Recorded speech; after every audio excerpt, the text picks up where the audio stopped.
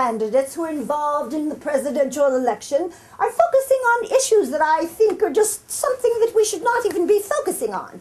I think we should be talking more about slice and bake cookies. This is something that anyone can do and can make you feel very good about yourself. Even a child. You get the frozen Pillsbury dough, rip it open, slap it on the shelf, get your knife, chop, chop, chop, chop, and if you like smaller cookies, you can do it into fours. And that's why I should be your president and first lady and first man of the generational world.